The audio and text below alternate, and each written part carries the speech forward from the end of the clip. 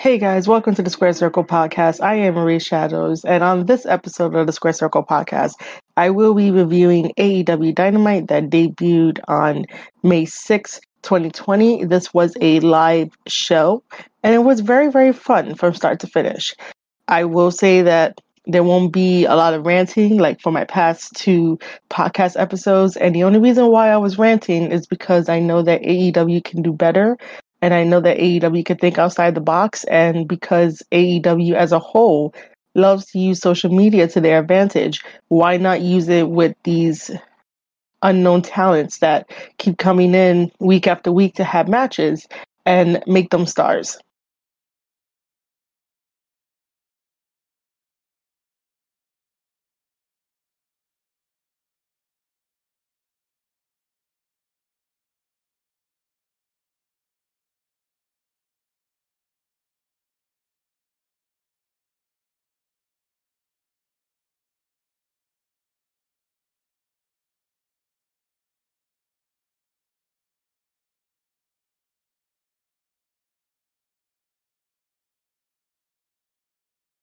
And that's just my opinion. That's just the way that it feels to me. It just feels like Cody Rhodes is going through the motions and just doing what he has to do. And there's nothing new behind it. There's no new spin on him being 100% babyface, yet doing some heelish tactics.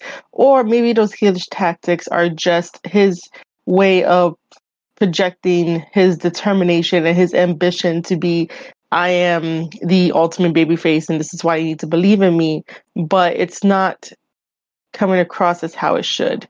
Now, textbook 101 babyface is that he loves the company so much, he protects the company, he goes out there every single time and he acts like a superhero that will protect what he loves, and that also includes his wife. Yet, we've seen from the past week that he used his wife as a shield when Darby was supposed to hit Cody Rhodes, but instead tackled Brandy in the process. So maybe a heelish move, a distraction, however you want to phrase it. But there's little seeds planted in here that maybe will have a Cody Rhodes heel turn and maybe things will be better. Cody Rhodes being a babyface does not really work great all the time. He's great as a heel.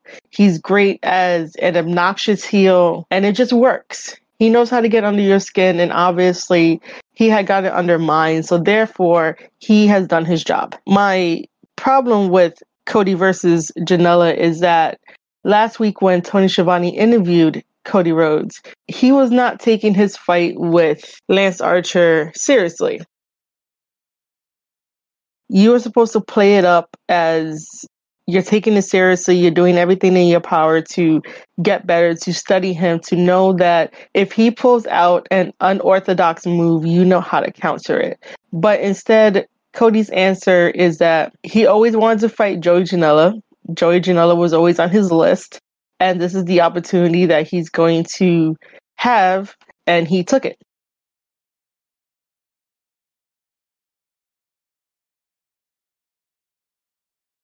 And yes and no. You can wrestle every guy at your training camp, but if all you're doing is wrestling, how is that going to help you take down a 6-foot giant monster that can walk the top rope and do a moonsault?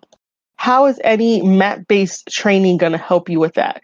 Unless from the beginning of the match that you have with Archer coming up at Double or Nothing, if you attack his knees, attack his legs, and make sure to work on it for the majority of the match,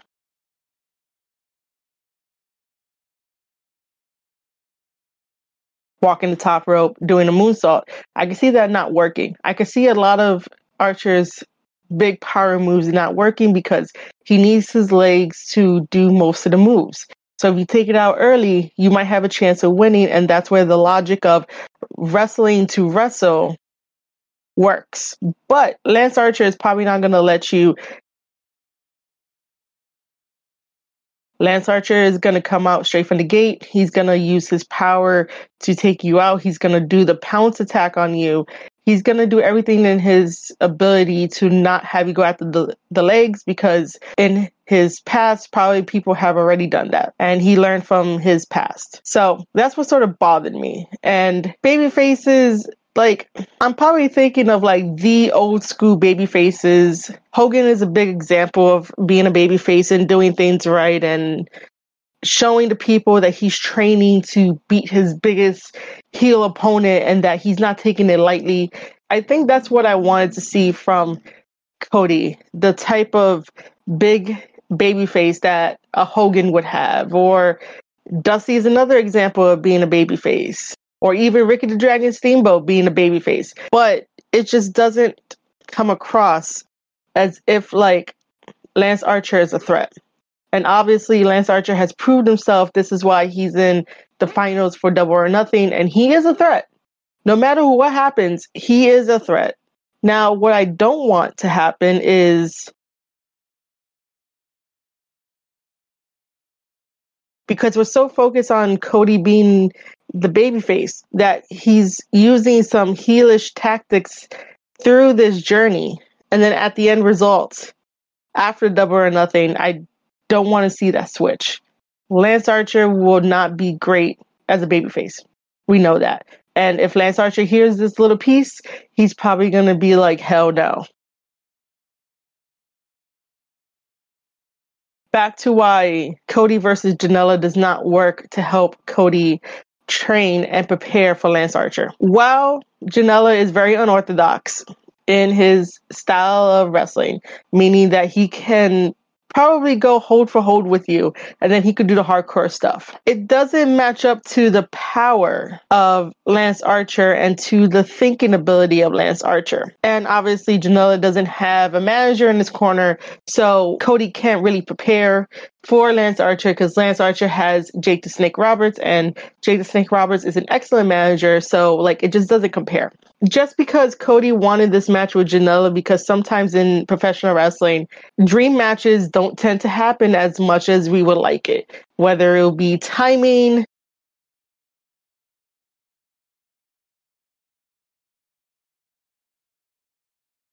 like we all wanted Undertaker versus Sting, but that got lost. You know, there's other matches out there that we wanted, but it got lost due to whatever circumstances inconveniently came in and took it away. So I understand that Cody wants to fight Janela because it might just be the best time currently and not wait until after everything is done for that to happen.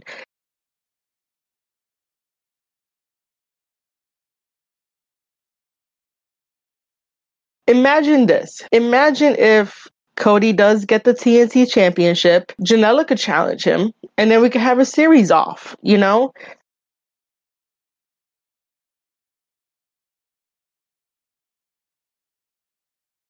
Abrupt endings and not letting it flow and see how long it can go. I'm not saying that Cody versus whoever should be 15 years long, but there's just certain things that didn't sit right. And I'm happy that this episode of Dynamite are bringing back some old feuds that Cody has so that way you could remember some stuff. I'll get to that a little bit later on. I would think that it would have been better. Cody, being the babyface that he is, would have challenged Shawn Spears. And hopefully have Tully at the ringside. So that way Cody could understand how to prepare for a situation like that where managers get involved and be ready for that. Now, you guys can make the argument of that, oh, he already knows he has this prolific career, and he does. I'm not taking his career away from him at all. It's just the details in professional wrestling matters. And if the details are not there, then what's the point? What's the point of having a match just to have a match because you don't take your biggest rivalry serious? Because you're like, oh, well, I'm Cody Rhodes. Oh, well, you know, he's just here in the company and I'm going to ignore him. If he wanted to ignore Lance Archer and Jake Roberts, paid attention to all the baiting that Jake Roberts has done or all the baiting that Lance Archer has done by destroying the wrestlers in his path. Cody would have been like, well, you still got to work up. You got to come into the rankings or whatever the case may be.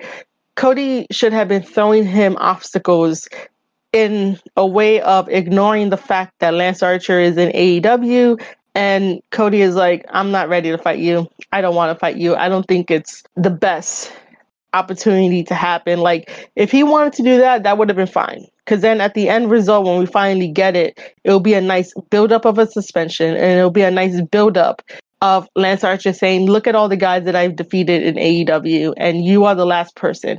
You are the centerpiece. You are the person I want to take out, and this is how it's going to happen. And then us as the fans will pop at the end, and we'll have an awesome match that means something. I still think it's wrong that we're throwing in the TNT Championship into this match. As much as I would love the TNT Championship to be added to the roster of championships in AEW, I just think that between these two guys doesn't really... Cody's already established. Lance Archer is established. Both of these guys have great careers separately, but I understand that this is a TNT Network Championship title. And TNT had asked Cody to be in this tournament. But then again, Sammy, who's a rising star, the question.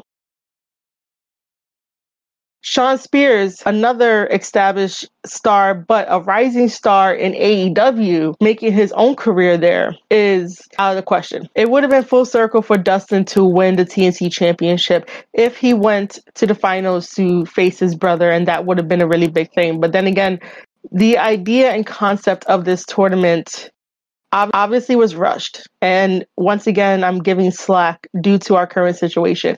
But if you really think about it, they're not building any new stars. This is a title that will be held on TV every... maybe they could probably take it to AEW Dark that gets shown on YouTube, because technically YouTube does TV. I don't know, I'm just throwing it out there, but just let that sink in for a moment that this tournament is not building up any new stars. It's great. Like, Cody Rhodes versus Lance Archer does not need a title. They're at the top of their game. Rising stars are the ones that need the championship.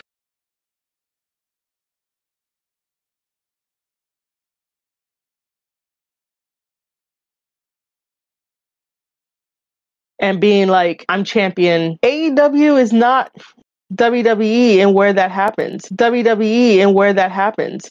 AEW is more the, okay, you're a champion, go out there, cut a promo, bring us along for this journey and bring us along for your career. And let's have fun doing it. All right, so these are my notes.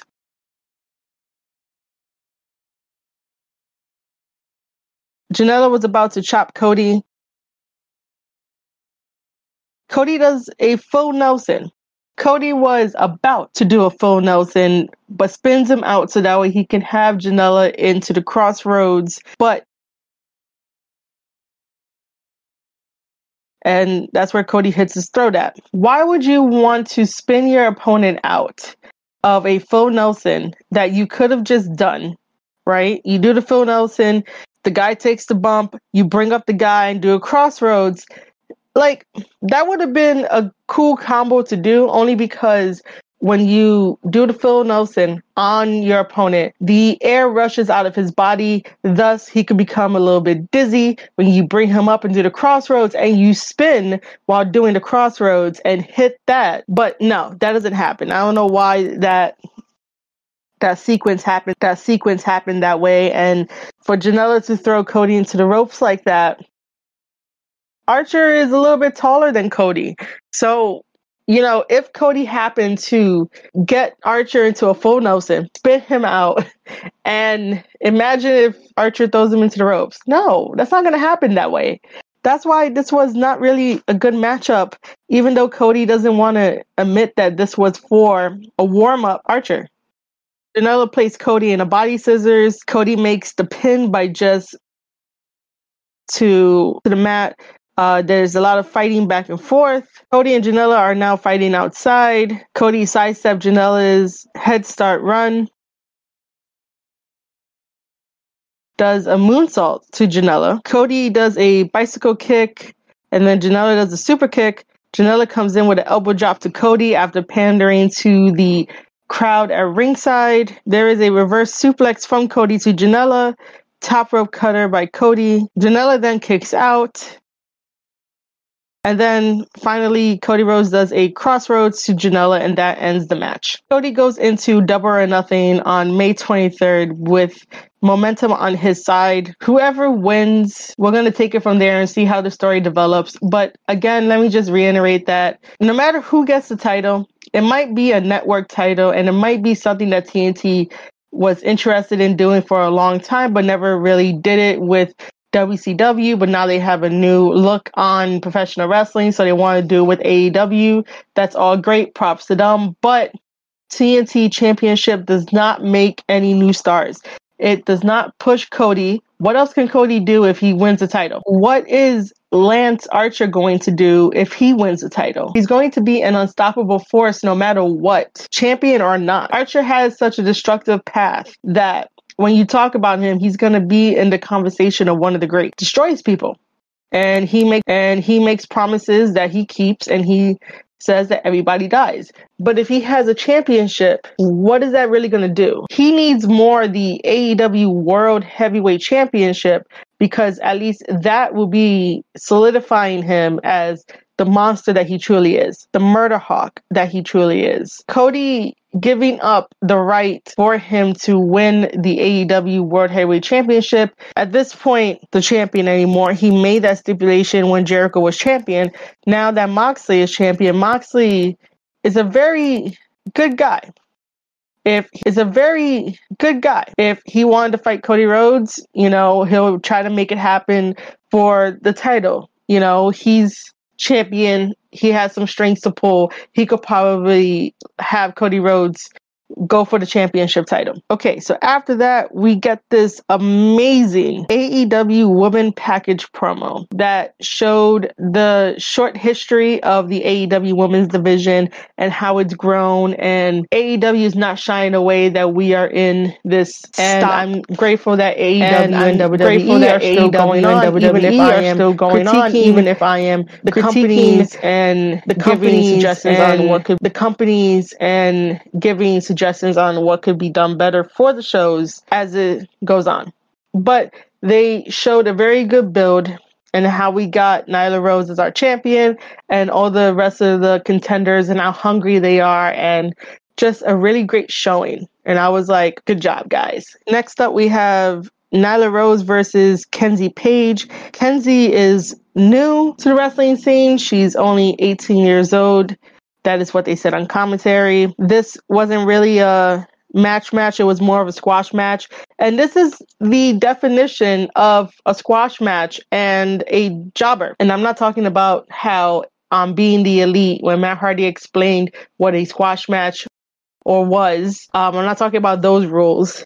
This match between Nyla and Kenzie is the epitome of what a jobber is supposed to do and what a squash match is supposed to do. So people on Twitter need to understand the difference between jobbers and enhancement talent. This was just straight up a squash match. Not that much entertaining. So all I have is that Nyla did a swanton bomb, and then she did a power bomb to Kenzie, and then finally the Beast Bomb to pick up the win. After that, we get an MJF promo. I am now completely sold on MJF.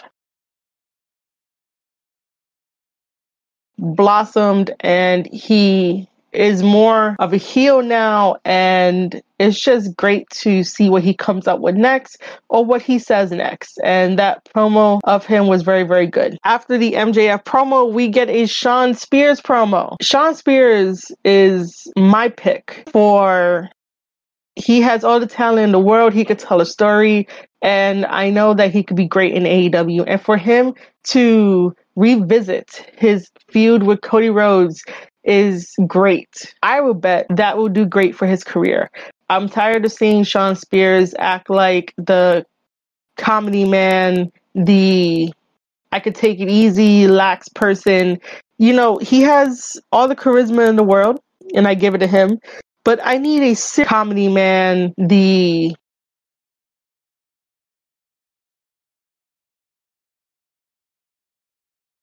I need a serious Shawn Spears.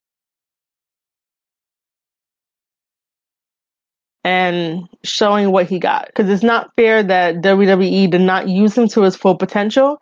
AEW will be able to use him to his full potential and stuff like that. So, great interview with Shawn Spears. Hopefully, Shawn Spears versus Cody will be part 2 than how it ended in part 1 of their story. Now we are back at ringside where Tony interviews MJF and Shawn Spears is right by his side.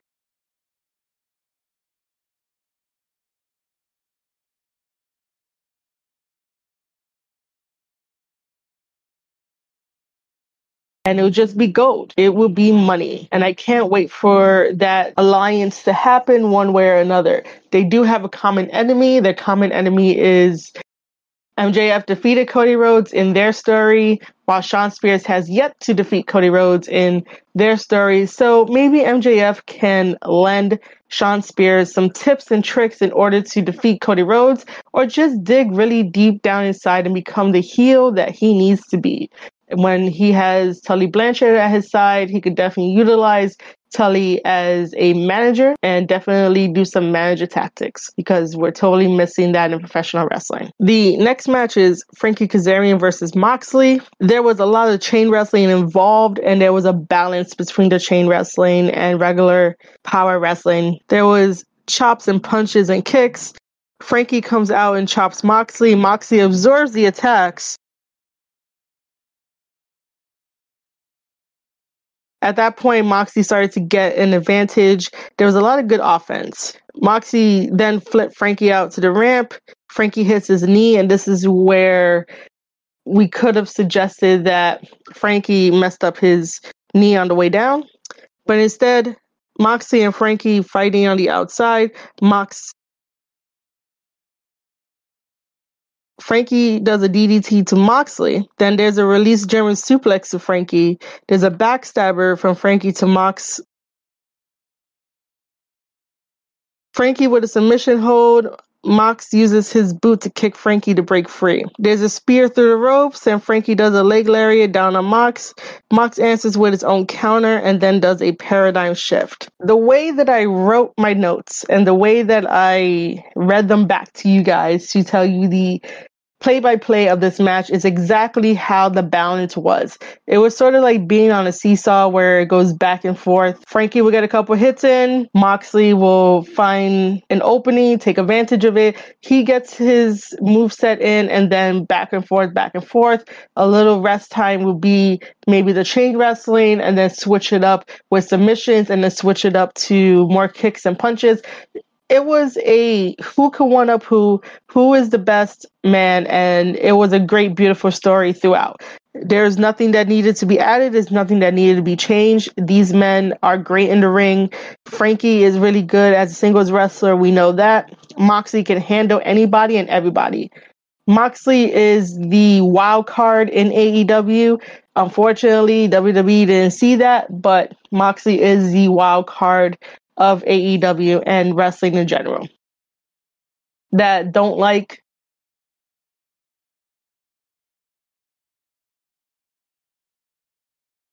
and there's certain matches that might be a little lackluster, but in the end, if you really sit down and watch the match, you understand his character.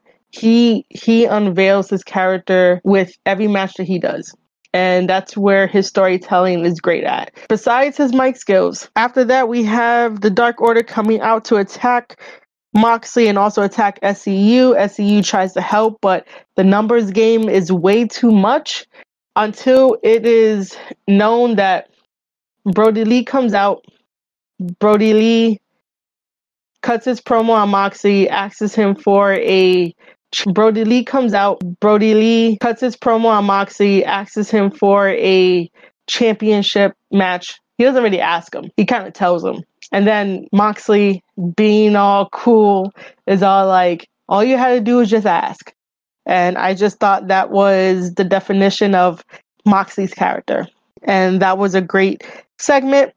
After that, they beat him up again. Bam, that's it. Next up, we get a Brandy promo. She responds to Jake Roberts because over the past weeks, Jake Roberts has been baiting both her and Cody Rhodes to give him what he wants and to also give Lance Archer what he wants, which is just a simple match. But this has become a little bit more personal, and she was great in that promo. Talking from experience within the wrestling business and the textbook style 101 of what is going to happen if they confront Jake Roberts, all of that was great storytelling, and that's what Brandy needs to do. Brandy needs to be that mouthpiece of Cody Rhodes when Cody Rhodes. After that we get QT Marshall versus Lance Archer, and that promo was amazing. Why are we sacrificing QT Marshall? Can we again? Why are we sacrificing QT Marshall? Can we stop sacrificing the guy? I put in my notes that QT is a brave soul. QT does his handspring insecurity to Lance, which sort of rocks Lance a little bit. And then Lance is dominating most of the match, does the blackout, and then proceeds to do the everybody dies claw. He has momentum now going into Double or Nothing against Cody Rhodes. During this match, on the outside, Britt was about to use her shoe to hit QT Marshall.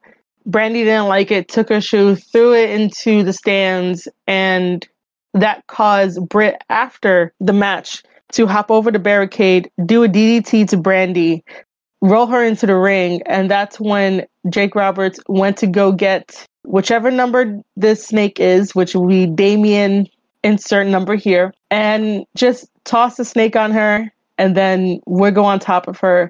And I don't remember if Jake Roberts ever did that to other people in his career, but if he has, just let me know. But that segment was really great. The snake is back. It was really cool. Jake Roberts is the type of wrestler to get you unsettled. So if you easily get unsettled, then please do not watch any segments with Jake the Snake Roberts. Hell, don't watch horror movies. Even if the horror movies, it's not real. What you see is what you get. And they're not going to change for you. And they're not going to change to have a WWE style company. So stop asking for it, stop being offended, and stop being so sensitive. They know what they're doing. They consented to it. If it didn't work, obviously it would have been changed. But because it worked, remember that, guys. If it's not broken, don't fix it. It was a really good storytelling aspect. We didn't get Cody Rhodes coming out, being the champion that he is to protect his wife. So now, heading into next week, now we come to the amazing main event of AEW Dynamite. Jericho and Sammy versus Kenny Omega and Matt Hardy. That match was great. They have a little confrontation on the outside, and that's about it. They have a little confrontation on the outside, and that's about it. We're going to have to differentiate the two now. At the start of this, Matt Hardy or Damascus, we're going to have to differentiate the two now, beating each other down. Matt Hardy does the BT bomb to Sammy, which I don't know what that stands for. Matt Hardy does the BT bomb to Sammy, which I don't know what that stands for. There is the poetry in motion Hardy-esque move with Kenny does a you can't escape from Sammy, but Sammy gets up the knees when Kenny comes down. Jericho and Sammy then double team Omega because at this point, Damascus Hardy is changing into regular 1999 Hardy, which I thought it was genius. No other wrestler has done that except if you want to include Doink the Clown in this conversation where he has multiple people playing him and he's not necessarily changing up his look, but he's having people come in and do clown heel stuff. Matt Hardy then does the side effect, which we're calling his moves by his moves. I don't care if WWE owns it or not, but Matt Hardy does the side effect. Kenny gets some offense in with a Snapdragon suplex. Then Jericho comes with a bat to Kenny. Sammy does a shooting star press, but then Kenny gets up the knees. Kenny does one V trigger, and then Kenny brings out a table. There's also a ladder involved. Sammy is in the middle of the ring on top of the table. And Matt Hardy comes down from the ladder with a splash.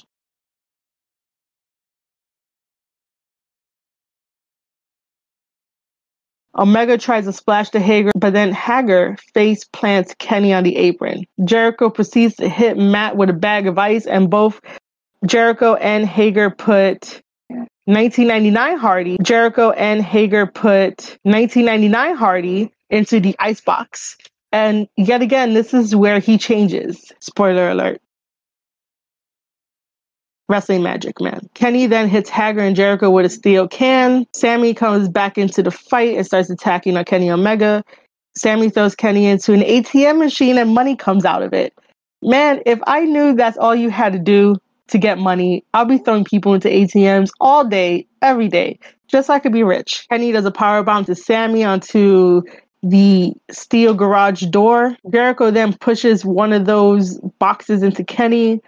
Jericho suplexes Kenny onto a steel barricade. I don't know why they do that, but that looked like it hurt. Matt Hardy comes out with a change of clothes, and now Matt Hardy has been transformed into Damascus. Damascus ends up getting a golf cart.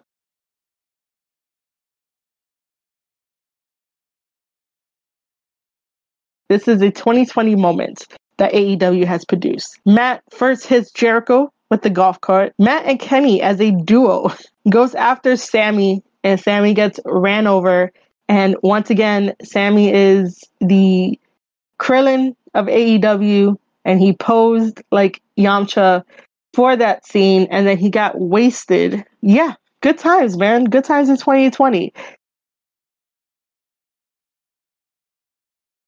So after everything, they put Jericho on the table. Kenny Omega takes the lift up and does a beautiful moonsault.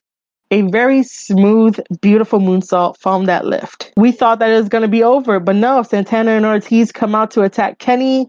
Kenny was about to hit the one-winged angel on Jericho, but that didn't happen. Santana and Ortiz put Matt, or I should say Damascus, to a table. Matt Hardy being added to the AEW roster is the best thing that ever happened in professional wrestling, and I am glad that Matt Hardy is on the roster.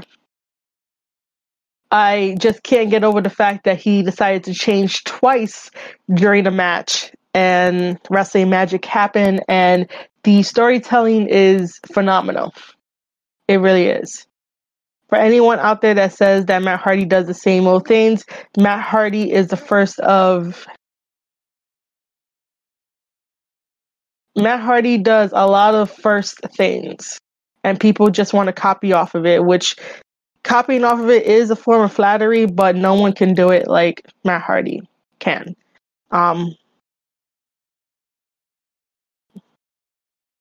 I just can't get over the fact that he decided to change twice during the match, and wrestling magic happened, and the storytelling is phenomenal.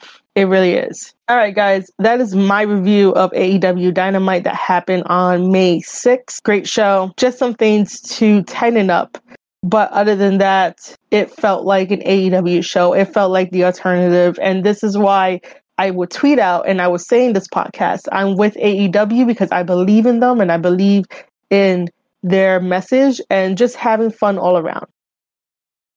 Everything is good. And if you guys enjoyed this episode, please make sure to share it on your social medias. Please make sure to tag me in it. You can follow me at Marie_Shadows or at Square Circle Pod. If you guys want to sign up for the wrestling newsletter that I have, that you'll be able to listen to this podcast there first, please do so at squaredcirclepodcast.substack.com. I'm always available to talk to, so if you guys want to hit me up on Twitter, you guys can most likely do that. Leave a comment on the wrestling newsletter. All right, guys, I will see you guys in the next one.